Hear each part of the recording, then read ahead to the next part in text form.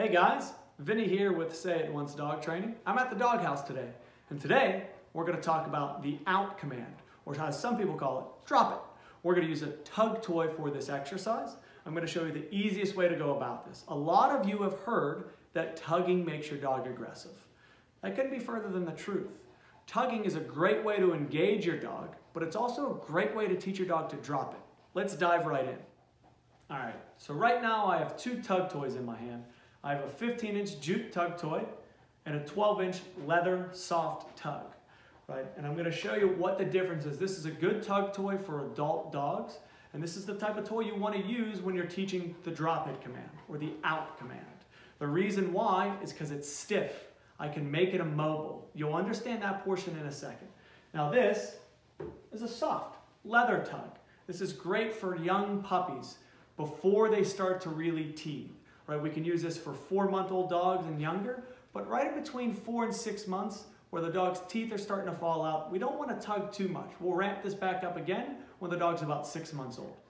All right, so we're going to work a little bit with my St. Bernard Xena while Thurman's holding a place command.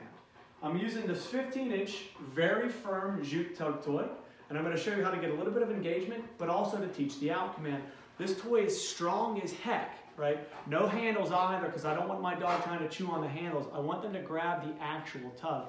The reason 15 inches here or 14 inches is because I have enough room to make a really good target for my dog. But when I want the dog to drop the toy, and their mouth will be here, I'm going to bring both of my hands directly here, and I'm going to make the toy completely immobile, and I'm going to become boring. Right? And it will take a little bit of time to teach this passive out. My dog's going to try to tug, tug, tug, and it's not that I'm not allowing my dog to pull. I'm not allowing the tug toy to go anywhere. So the big thing I want to do is hold as tight as I can when I'm ready. I say out, I wait, wait, wait. My dog sits down, good, and I give them the tug toy right back. Up, good. Ready, sit. Good girl. Good. Okay.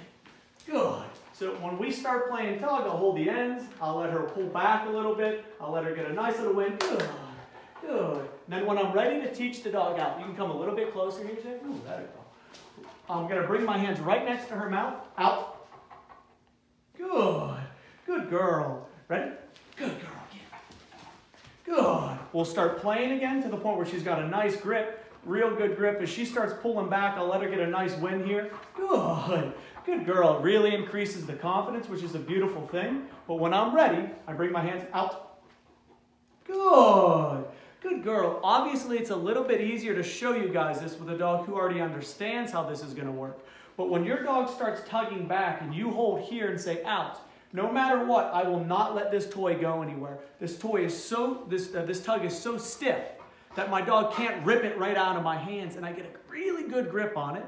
And I become patient, like a wall, or like a tree, a lot of people say, and I stand right here. And as soon as my dog backs up, good! Give them the toy right back, start playing again, and we go back to town. Now, this is something that you don't want to have happen, is where they grab an end piece like this. Let me get that a little bit more in her mouth. Because now I can't grab the end of it, so I'm stuck playing one-handed tug, and that's when you're screwed, right? That's what you don't want to do. Out. Good. Sit. Good.